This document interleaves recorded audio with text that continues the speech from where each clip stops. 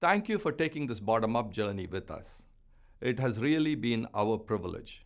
I do want to conclude by saying one thing, that when we look around the world, it seems like many people's lives are perceived to be a lot cheaper than others' lives.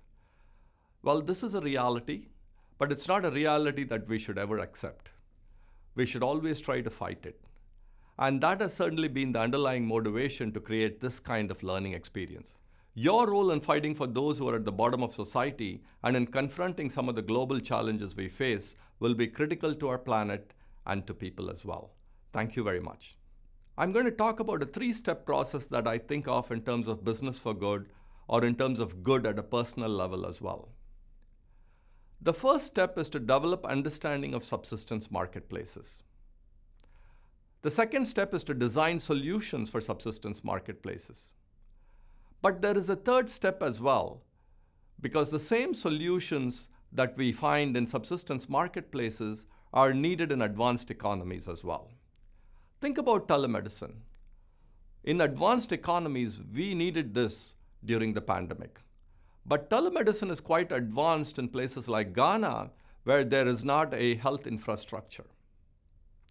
Think about M-Pesa and financial transfers, quite advanced compared to even advanced economies. Similarly, in terms of good at the personal level, exposure is education, and exposure and understanding enable us to get a sense of what to be good about and what is good gone bad.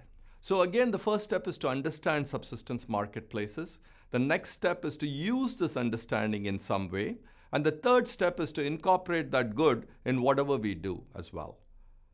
The idea of giving back is good, but perhaps it needs to be replaced by the idea of giving as we take. So when it comes to global challenges, understanding of marketplaces can lead to innovative solutions. Markets are not black and white. Reality is messy. There are both win-wins and trade-offs between business for good and good for business. And we believe that business for good is the common denominator in trying to meet global challenges.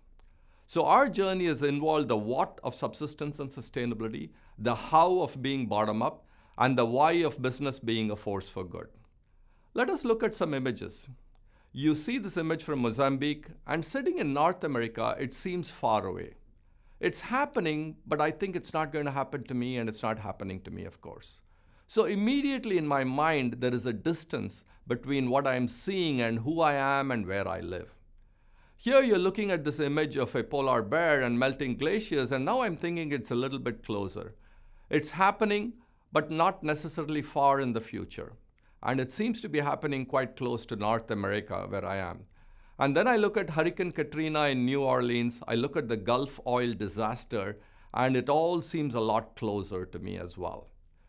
These events have happened close to home, and they can certainly happen again. So this leads to the ultimate conundrum that in subsistence marketplaces, people live their environment despite low literacy and low income.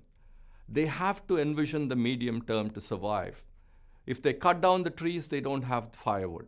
In advanced marketplaces, we think these problems are far away, even though we have the ability and the resources to envision the longer term.